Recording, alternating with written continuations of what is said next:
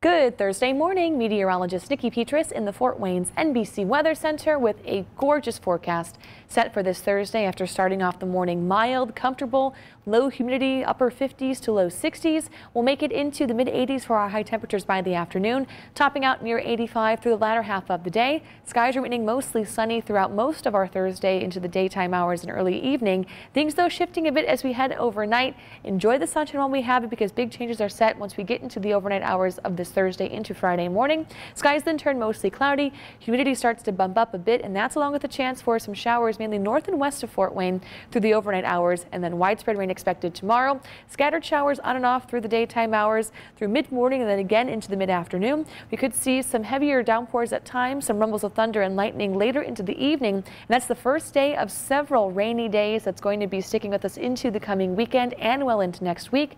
A stalling front will bring widespread rain all throughout the weekend into the better half of the next work week, looking at temperatures mainly in the low 80s, overnight lows mild and muggy in the 70s. All the reason to enjoy all the sunshine on this Thursday.